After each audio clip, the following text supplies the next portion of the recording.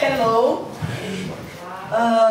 This, who you know, it's Martin Howse, and we are very happy to have him in the technoshamanism meeting because he is our alchemist, and he will talk about this. After the workshop, he will talk about these things on the radio program, and now we can have this demonstration moment. So, yeah, Martin, thank you. Thank you. So, you maybe want to come a bit closer? It's not so dangerous, but it's like so it's kind of like a mixture of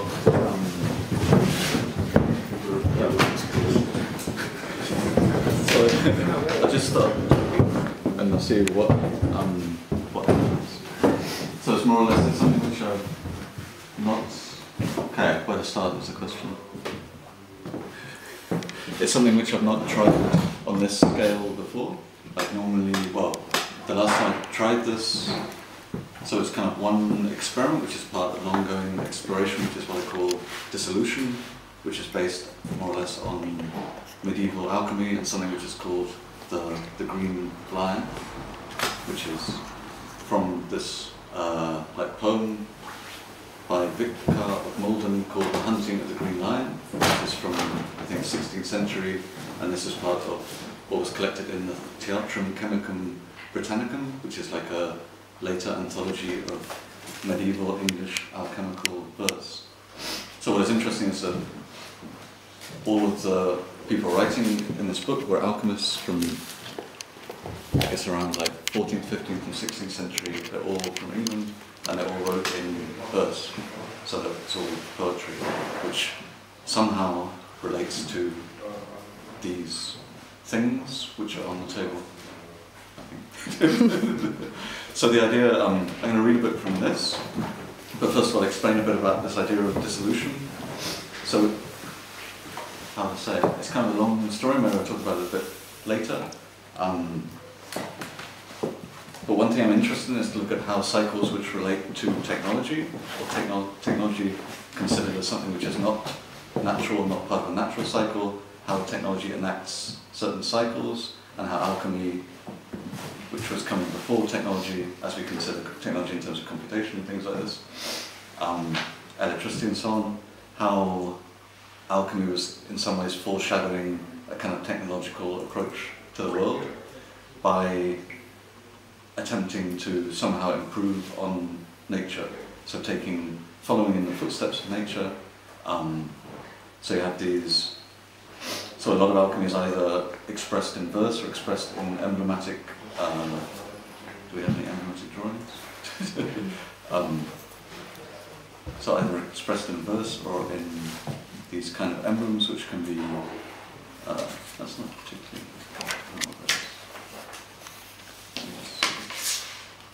no, that's some kind of figure. But these kind of emblems where you would have, for example, in terms of the Green Lion, where you have one of the most famous alchemical, aside from the Ouroboros snake in its own tail, which is from like 3rd century Egypt, which is probably the most famous alchemical symbol expressing some kind of idea of cycles. You also have which I don't have with me, the Green Lion, which is the green lion eating the sun. And the blood of the sun is then flowing into the earth and somehow nourishing the green lion. So this is this kind of very famous emblem which is also expressing some kind of cycle, and one potential interpretation of the green lion eating the sun is the green lion represents some kind of chemical agency which is developed by the alchemist, ourselves in this case, which we'll attempt today, and the sun is gold. So this is, the green lion is something which is able to eat gold and return some kind of red blood substance which is then used within a further kind of alchemical cycle. So I don't know whether anybody has any technological objects which can be dissolved by the green lion today, but I also have some gold. Yeah. Which is a kind of easy, and again it's not kind of guaranteed it will work because it's kind of, none of these kind of recipes are very precise, and it's also worth, I mean, it's also a huge subject, so I'm not going to talk too much now, but it's also worth remembering that this is just one tiny part of the whole kind of alchemical work, which would last for years and years and years. So this is part that I've extracted, so to say, relating to the green line, but also relating to this idea of dissolution, which is, in very simple terms, to attempt to use materials from the earth, which I'll kind of go through in turn, to return technology to the earth. So to start with a cycle which is of extraction. So what we're going to use, and feel free to ask any questions if it's not clear.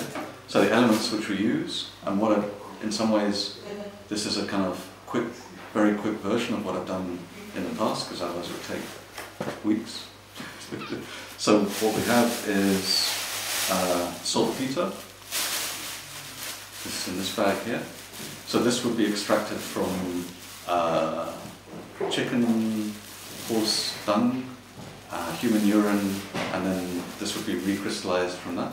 So this was a common practice in 17th, 18th century to have these kind of farms of saltpeter because it was used in the production of gunpowder. So it was very profitable to produce this, which is now worthless, more or less. It's used as fertilizer. So this is otherwise known as potassium nitrate in the kind of chemical terms. So this is saltpeter, which would be used to, I put my notes here, would be used to produce in alchemical terms aqua fortis, because it's a very strong acid. So all the acids have, which is a nitric acid in modern chemical terms. So from this we produce, so we go from chickens towards nitric acid using this. So that's kind of one, so beginning with the earth and the chickens, we arrive at this nitric acid, but nitric acid is not able to dissolve gold. Okay, so that's one question. So this does not represent the green line in its kind of acidic form, because it cannot be gold. But if we add the nitric acid to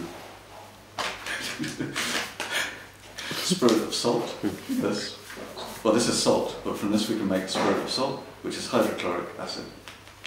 So we have salt, and when we've done this before, we've actually collected like sea or harbour water and evaporated it to the salt. So the idea was that all of these things would come from the sea and from the earth, but they would be able to dissolve gold and technology to return it to the earth, to make this kind of cycle, which at the same time mimics and mirrors the cycle that's going on anyway, that you extract gold from the earth to make technology, which then is returned to the earth as obsolete technology. Okay, so that is the salt, spirit of salt. So if we combine those two, then we can get what is known as aqua regia, or royal water, which will dissolve gold, which could be the green line, but the problem is it doesn't fit with certain things that the green line does. And nobody actually knows what the green line is, but that's the only thing which can eat the gold is the green line. Oh, is that clear?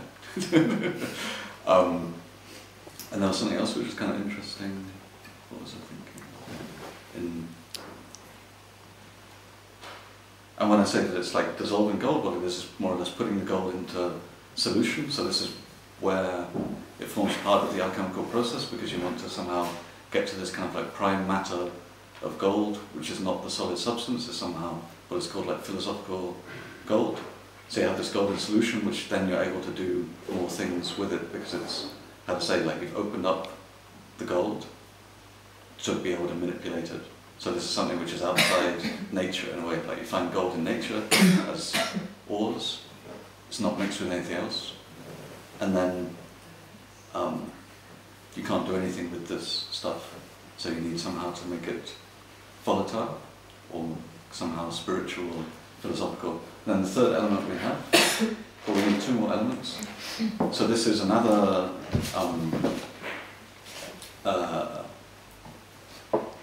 substance, which is iron pyrites, that you might be familiar with, which is kind of like one of the most common minerals on Earth, and it's mined in quite large quantities, but it's not useful. So it's just like a waste product of mining that then is kind of littering mining sites mixed with other minerals. And what is interesting is that when rainwater flows through this rock or mineral, through some kind of bacterial agency, it starts to convert this into something else, which was known in medieval times as vitriol. What's its name again? Iron pyrites. Oh. So it turns into like iron sulfide, and so what will happen is, so what I've done is kind of like artificially weather this with water over several months, so it starts to develop this kind of whitish, greenish thing. Like normally it would be like gold looking, but you have these kind of, and then some bits that are at the bottom of the bucket, which are here. Yeah. So this is iron 2 sulfide, I think, which is otherwise called vitriol, which is also a very important element within medieval alchemy, which would kind of even use, like the vitriol was used as a kind of, how do you say, where the first letter spells out an expression, like some kind of, not an anagram, but what's the word for that? Acronym? Yeah, and I can't remember the whole thing, so it's in Latin, but it starts off with like visita interior terra, and then it's about discovering and working with what you find in the middle of the. So vitriol is also, like vitriol could also be perhaps the green line because it is green, and you form like a green. So what would happen, so the water, what's kind of interesting, I'll finish quickly, is that the rainwater washes through this, changing it over a period of years or months through this kind of bacterial agency, but as the rainwater washes through this iron sulfide, you start to get sulfuric acid being produced, which is in medieval terms called oil of vitriol, which is like another acid which can work on metals but also not on gold, which is also a question as to why it would be the green dragon that's not able to work on gold. But also the interesting thing is that this relates to the subject of technology in terms of that this is the prime, I mean this is not the cause, but this is an agent within what is called like acid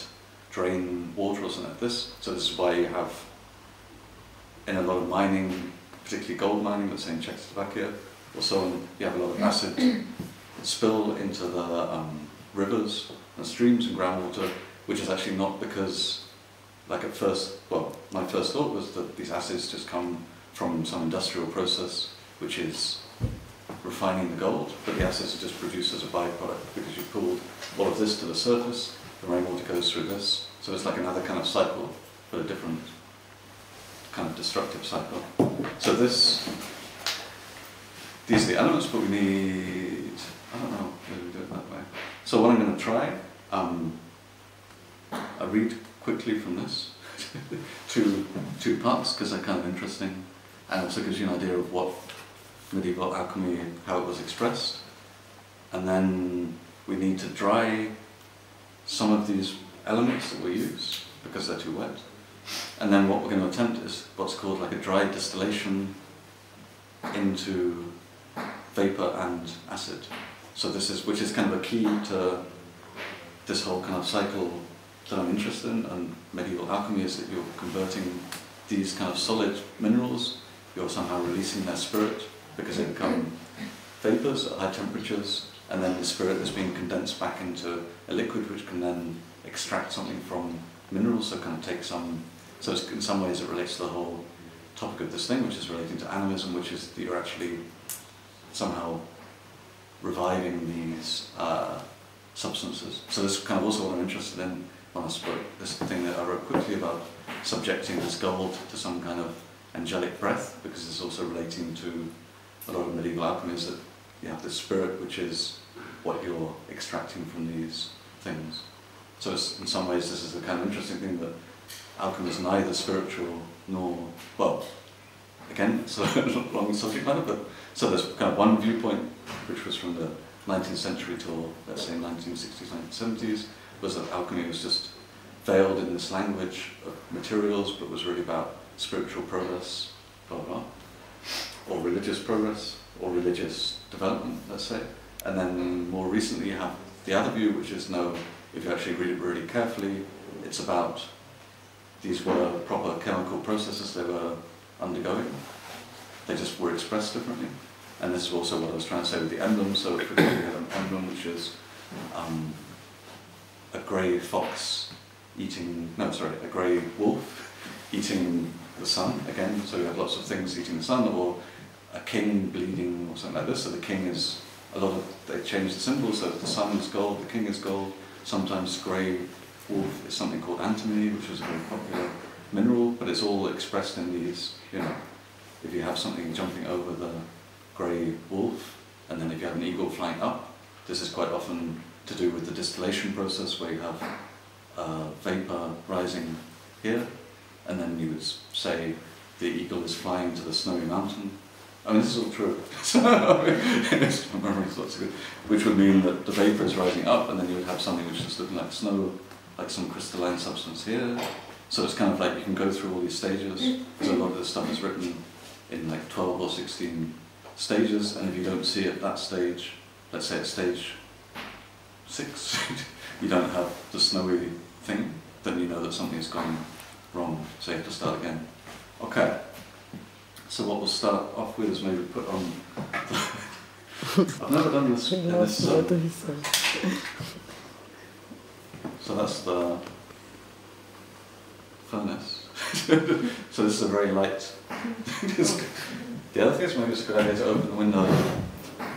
Okay. Just because also some of the fumes will be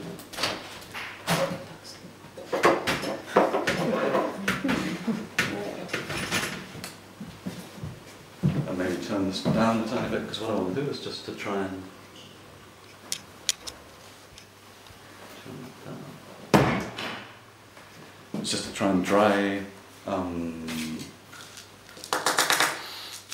So what we'll try is like distillation, which is going straight to the I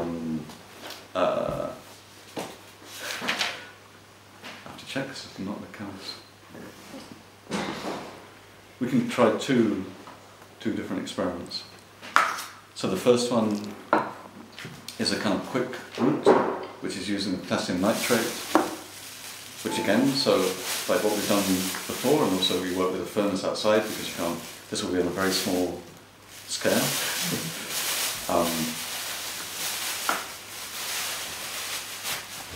What I need is some way of measuring our scales, but it doesn't really make so much sense. Just bear with me.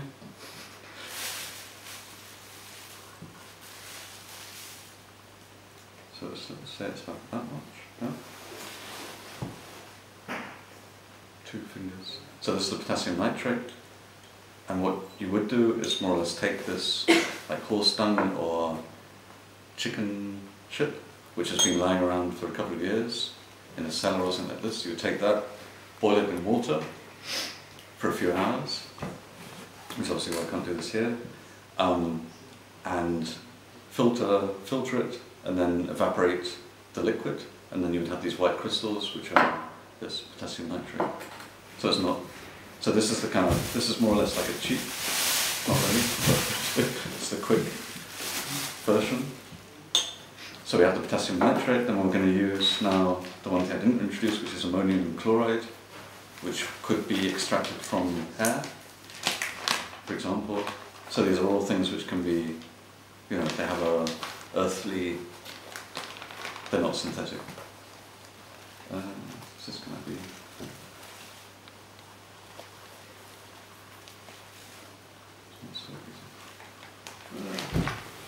Maybe shall I drink some kind of spoon? Yeah, that'd be good. So this is, I mean, there are kind of lots of different routes. So another, like if this does anything, we can also try the other route, which is to add salt to a distillation of the vitriol and the saltpeter. But we'll just try this because this is kind of, I tried this once and it did.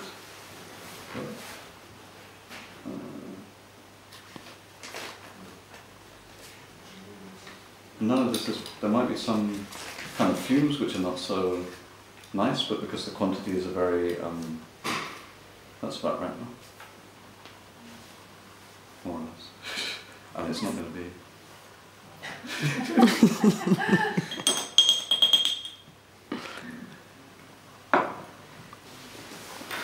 What was I thinking?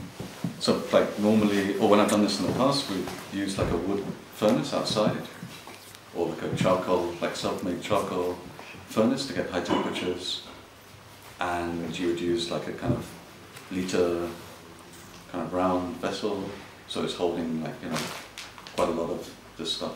So this is kind of like the mini version, which also using butane, so it's kind of accelerated.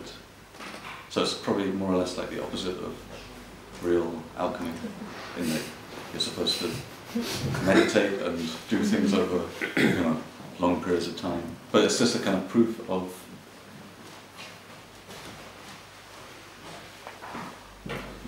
turn it up.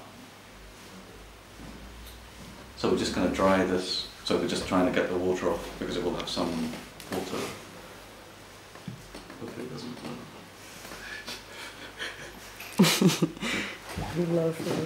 Now the only kind of risk in the whole process is that the glassware should go to quite high temperatures, but because it needs to get very, I don't know, we need to go to maybe 500 or 600 degrees centigrade, and the glass can either shatter or develop like a small hole, which will then let a lot of gases out. So that's the only risk. So that's why we have these goggles for the audience, so you can show. Okay, so while we're... Do we need more?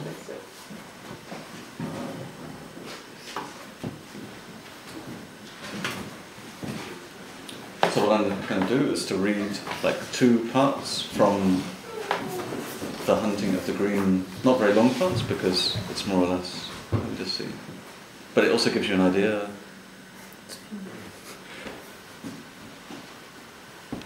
Yeah, I think it's going a bit far this way. It gives you an idea of how these things are. This is not so long. Just how the thing is written, and so it's maybe 8 pages long, but I just read 2 passages. So this is the beginning here, which is more like this introduction, and you have to excuse me because it's also a bit in, how to say, in Old English, kind of. So, all hail to the noble company of true students in holy alchemy, whose noble practice doth them teach to veil their secrets with misty speech. So this is kind of the first thing in terms of like, or reading medieval alchemy, is that he already has told us that whatever he's saying is veiled in misty speech. So it's kind of already off to, you know, off to a good start. Might it please your worshipfulness to hear my silly soothfastness of that practice which I have seen in hunting of the lion green. And because you may be apaid, that is truth that I have said, and that you may for surety ween that I know well this lion green. I pray your patience to attend till you see my short writ end, wherein I'll keep my noble master's read, for while he lived stood me instead. At his death he made me swear him too, that all the secrets I should never undo. To no one man, but even spread a cloud over my words and rites, and so it shroud. That they which do this art desire should first know well to rule their fire. Which, you know, this is the first lesson, is to know well how to rule your fire. So again, he's more or less saying that he learned this. No, I've done this before. So he's more or less saying that his master or somebody told him these secrets, but he told the master, where he says, at his death he made me swear him too that all the secrets I should never undo, so that he would never tell the secrets that he knew. But then why is he writing this, is the question. But that's why he shrouds what he's saying in this cloud, he says. But those that want to know about alchemy, the first thing they need to learn is how to rule their fire, which you could, you know, if you want to go for the spiritual side of things, then that's kind of obvious what it means, and on the material side of things, it's obvious what it means. That it's about how to regulate the furnace and so on. And then it carries on, for with good reason it doth stand, swords to keep from mad men's hand, lest the one should kill the other burn. That's the sword in the fire. Or or either do some sore shroud turn, as some have done that I have seen as they did hunt this lion green, whose colour doubtless is not so, and that your wisdoms well do know, for no man lives that each hath seen upon 4 feet a lion-coloured green. So it's more or less, although it's called, I mean, yeah, so the whole idea is it's the hunting of the green lion, and some people have, like, burnt themselves, or hopefully this doesn't happen, or died in hunting for the green lion. But the thing about the green lion is it's not green to begin with, which is, so, because he says, whose colour doubtless is not so, and that your wisdom well do know. So you should know that it's not green. For no man lives. It's burning. Yeah, I think we can live with it though. And I'll just, maybe I need the, where did I put the gloves?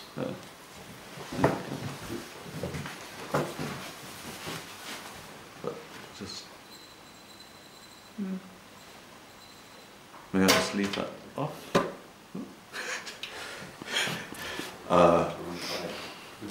So where are we? For no man lives that each hath seen upon 4 feet a lion coloured green. So nobody has seen a green lion. But our lion wanting maturity is called green for unripeness, trust me. And yet full quickly he can run and soon can overtake the sun. So the reason that it's a green lion is not because it's green, but because it's a young thing, like it's immature or green. But he can overtake the sun, which is gold, and suddenly can him devour. So you can devour the sun if they both be shut in one tower. So the tower is also, I mean, this is kind of quite common, like this is quite an easy text because a lot of people have written about it and the language is quite simple, but it's like the tower is something like this, but you would have it obviously in medieval times on a larger scale, it would be on the furnace. So if you shut the green lion and the sun in the tower, then the green lion would devour the sun, the gold, and him eclipse that was so bright, and make its red to turn to white. So this is a colour that you could observe. And I'll finish in a moment. And this red to turn to white by virtue of his crudity, so his immaturity, and unripe humours which in him be, and yet within he hath such heat, that when he hath the sun upheat, he bringeth him to more perfection than ever he had by nature's direction. Yeah. And then it goes on for another 6 pages of more or less what happens next, and then what happens next, and blah blah blah. But the important thing, and which is why this piece of writing is nice, is that in 1 page he's more or less said a lot about the whole practice of medieval alchemy, and that it's veiled in this strange language which doesn't say what it means to say, and that it's about bringing something, which could be gold, to more perfection than ever it had by nature's direction. So it's making something more perfect than nature could make it, which is what I see as, or this is not what technology does, but in some ways that's no different to what technology attempts to do. So there's no great difference between what is proposed by medieval alchemy and modern technology, but there is a big difference, and that's the kind of interesting thing. But just to give an example, so it's then, he goes on this lion, that's a green lion, maketh the sun sith soon, whatever that means, to be joined by his sister the moon, which is silver. By way of wedding a wondrous thing, this lion should cause them to beget a king.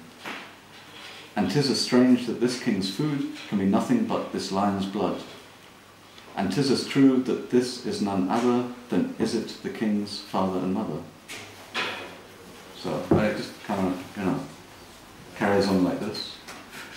But already we have this kind of, which is kind of, I don't know, like at this point it kind of makes harder to make sense of it.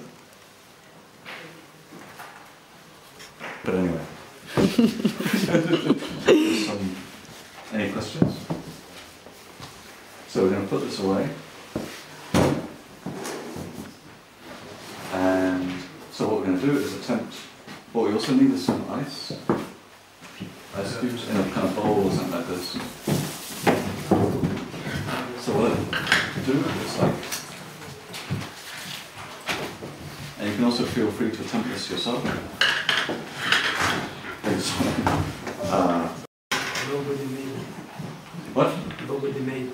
Ah, okay. We do move to some cold water. Ah, you asked for me put the ice? Yeah, I said ice. I understood you would bring a... Okay.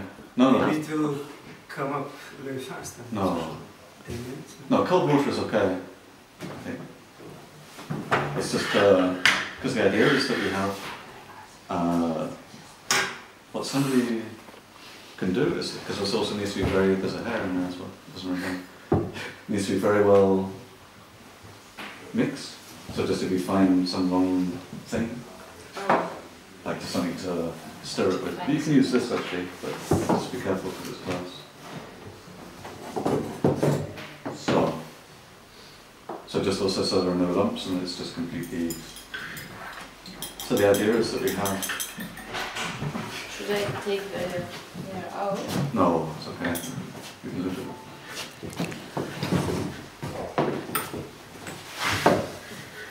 If you need ice, we have a neighbor friend. I think we'll be okay without the ice. Yeah? Yeah, because it's all kind of quite improvised. Like this is not the perfect setting. So what's going to happen is we put the ammonium chloride and the saltpeter in here, heat this very strongly, so it kind of forms some vapor or spirit here, and then we somehow, using tin foil and this tube, attempt to... This is where it starts to get tricky, but we'll give it a go and see what happens.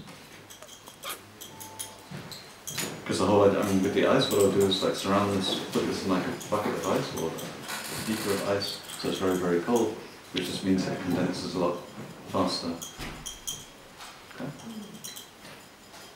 So the idea is quite, it's more or less like when if I do this with like a larger setup, you can only do it outside because you need like a very strong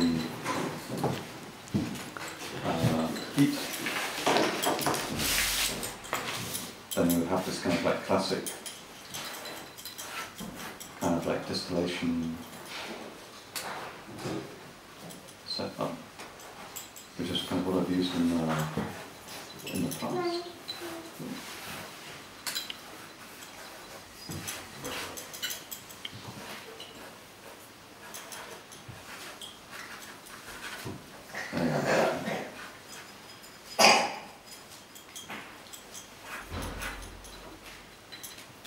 So, like this. So you have this with the saltpeter or whatever we want to dry distill. We heat this with the furnace. The vapor rises here. Then you have like cooling water, which is kind of curling around. But within this kind of curl of cooling water, you have a tube, and then the distillate. What we call the distillate is coming out here. Also the same process, but it's not dry distillation, it's wet distillation, because it's wet. You would use for distilling alcohol. So it's the same thing, but you're using much lower temperature. Yeah. So what we're going to do here is just replace everything quite primitively. But what I might do is need somebody, but we'll just see how it goes.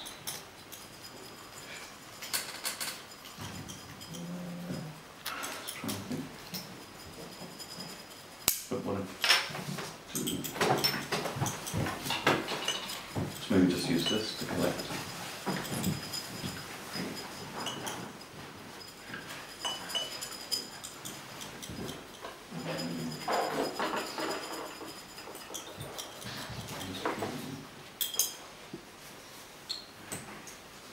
We have a look and see whether it works.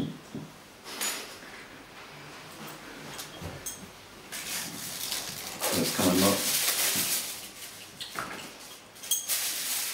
It's just kind of hard to get kind of small things which are kind of, you know what I mean, like make sense. It would be nicer that this was curved. Is that fine? Yeah.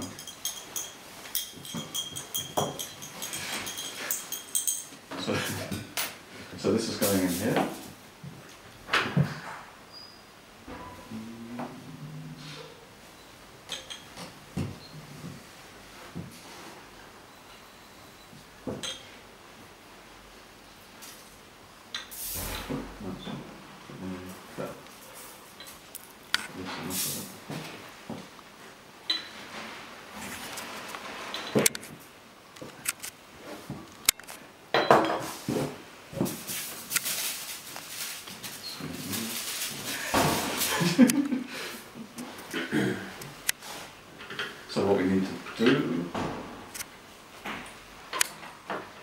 kind of a lot of it. But anyway, it's just a kind of, like it's kind of easy, I don't know, in some ways it's easy to do it on small scale, but at the same time, when you have it larger, it's kind of easier to fit everything. So you kind of need to seal everything, otherwise the vapor will just go into the air. And it's probably poisonous.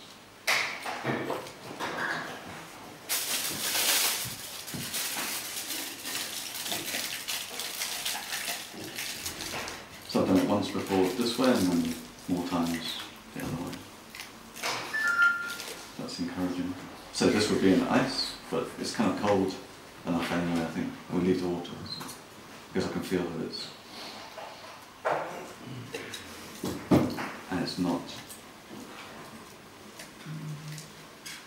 But the principle is quite clear. Go. So, does anyone have a lighter, please?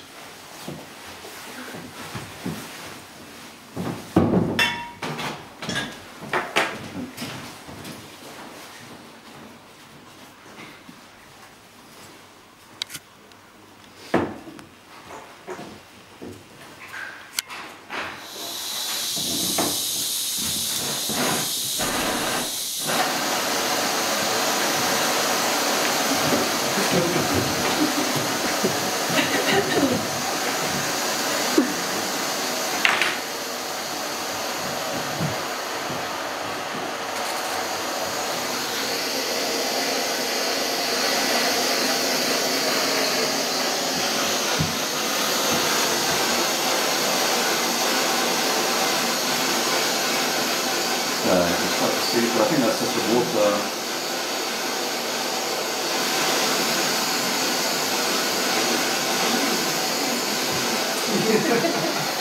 And there's some ways ready to open the other closed window.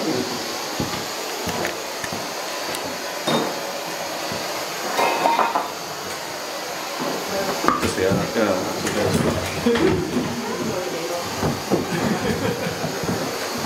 Ideally you're doing this kind of outside, so...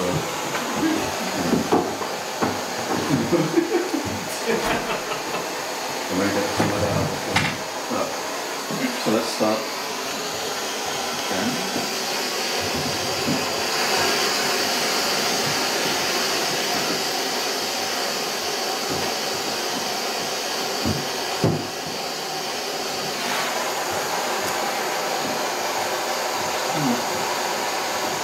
Making a bit too long.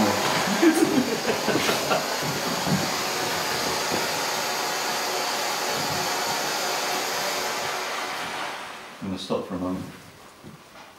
Can you cover it again? Yeah, it's going to be hot at least. So we have a...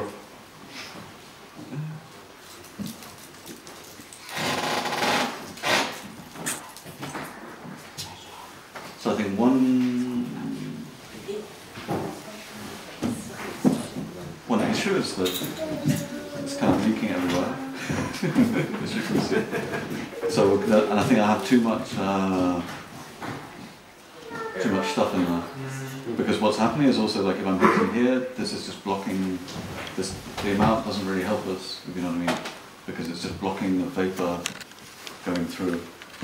So, but you can see we have some vapor in here. But the other thing which is kind of interesting in experiments is to see, because I don't know whether we're going to get any, there's not like enough vapor, like too much vapor is going out and not enough is getting into this to be able to distill the vapor here, and maybe it's also not close enough. But what we can also see is what the vapor would do to the gold here. So what I'll try is hopefully, because what we see here, which is some kind of liquid, is just water, I would say, because we didn't really go that high in terms of...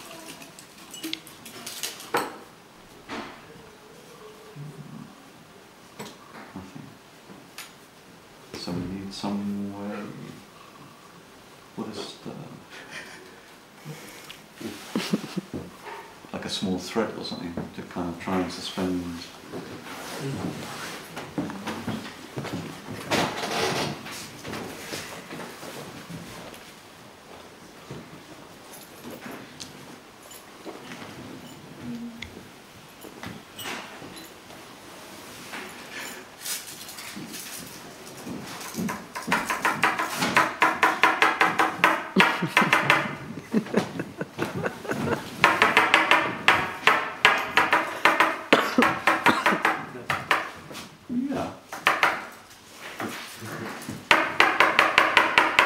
Maybe just do this. Oh yeah.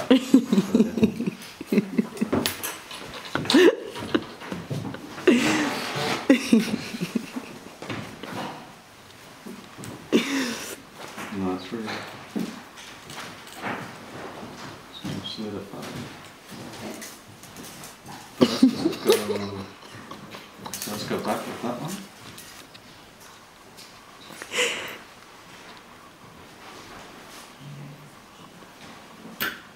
Shall I bring some dish with it? Sorry? Shall I bring Yeah, some dish that'd be good. Yeah. So what we need to do.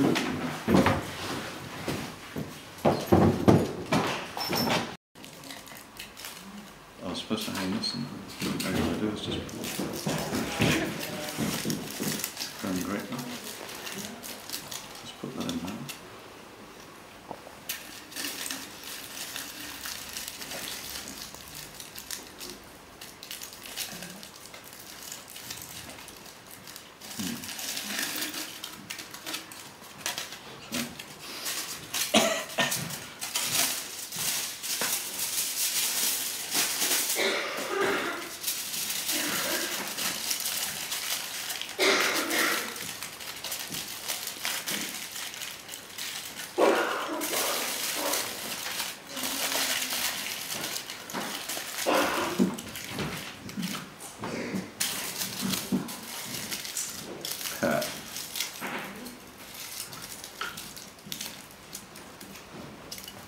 That looks very professional.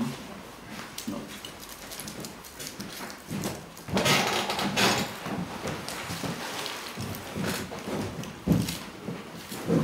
And also at this scale, we're only really thinking about like a couple of drops of some kind of acid that we can. Again.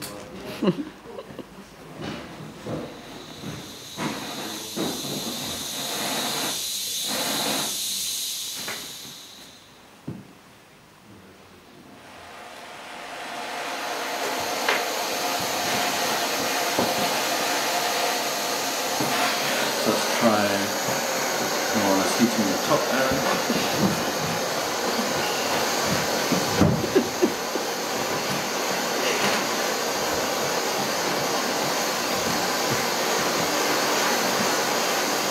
There. Split that up.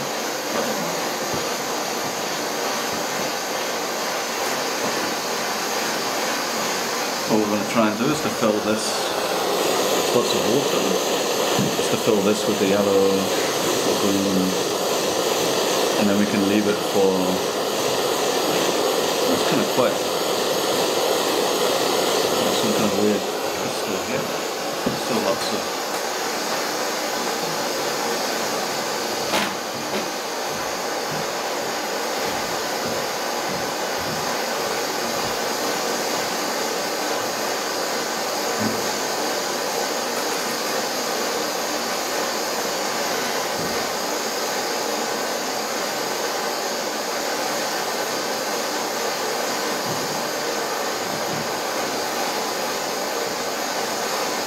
I can also see that maybe the tube is starting to go.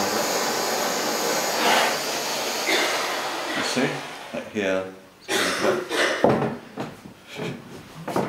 quite nasty. Like it's drooping, like the glass is melting.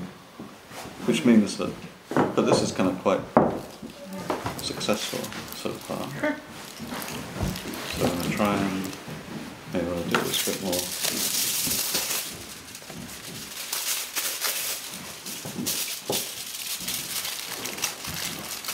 What we could actually do, this, let me just think of something. Is that a good idea or a bad idea? probably bad. Right.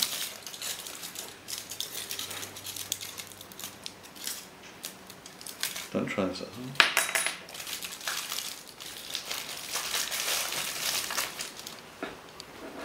And then in there the same. We'll just put it like a. So anything which is ideally that. Keeping the goggles on, of course. So still highly. Because what I've done with, or what happens before is that this will kind of puncture and then it's just you have a huge release of stuff. But it seems okay at the moment as long as it doesn't. The other thing is not to, like on this scale it's not so bad, but not to let everything cool down too quickly.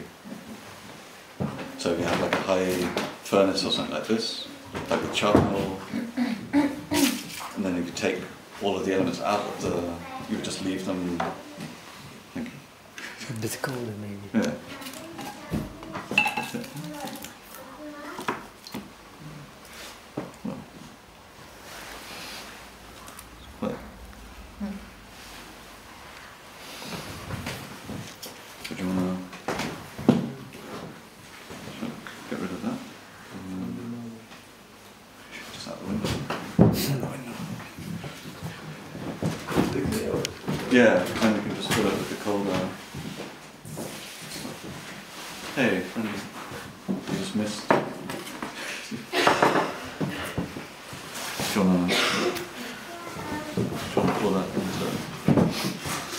So yeah, so basically, just to leave all the glass elements in the furnace as the furnace cools down. Otherwise, if you take them out, then everything will just shatter more or less instantly.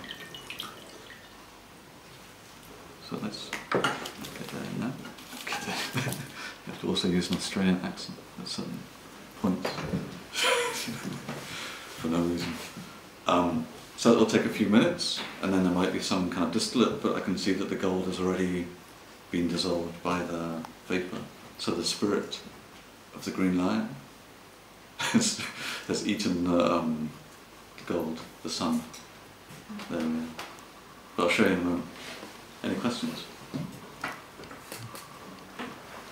And you can also eat, you can become the green lion and eat the gold leaf, because it's also used for like cake decoration and Indian food. But I've never eaten it. But why not? We can do, so we have the... Does anyone have, like I need something which I can get that in, I can actually do it with this. Look at that. No. So this is, if you're probably familiar, this is, these are the tongues of the green lion. No. So this is pH indicator, which indicates acidity.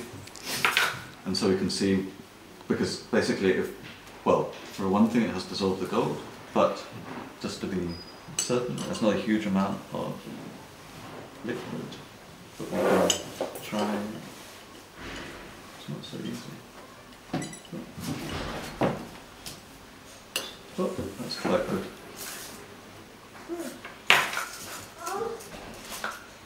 Because what we want for an acid is a very low pH.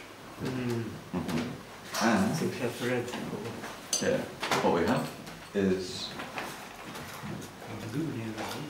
right at the bottom of our pH is 2, so we have acid. So we've gone from, I mean it's kind of, like it's not magic obviously, it's chemistry, but you know, if you believe me, like using these elements collected from the earth, we were able to do the same process. It's just I've substituted to save time. But obviously it's like I can go out and buy hydrochloric acid and nitric acid, put them together, dissolve that gold in 3 seconds. But this, what's interesting for me is that you've taken, well, ideally you've taken something from the earth, but it also started off as a solid, became this kind of breath or spirit or vapor, and then it's kind of eaten the gold. But the blood of the dream, yeah, the blood is not red, it's green. It's Sorry? It's chlorophyll. Yeah, but yeah, that's it. So that was quite successful, I think. Great. So do you have any chickens?